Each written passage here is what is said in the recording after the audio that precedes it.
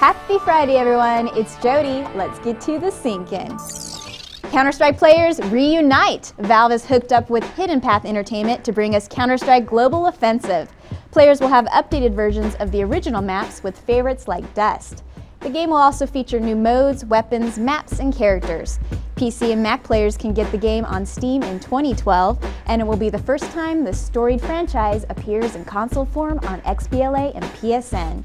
Counter-terrorists win. A Nintendo patent application from last year is also getting some attention today.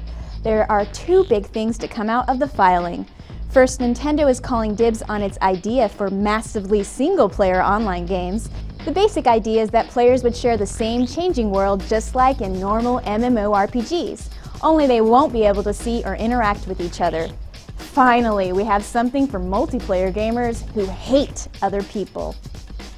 The other bit of news from the filing is that Nintendo said its MSORPG idea would be perfect for, and I quote, a home video game system such as the Nintendo Wii 3D video game system.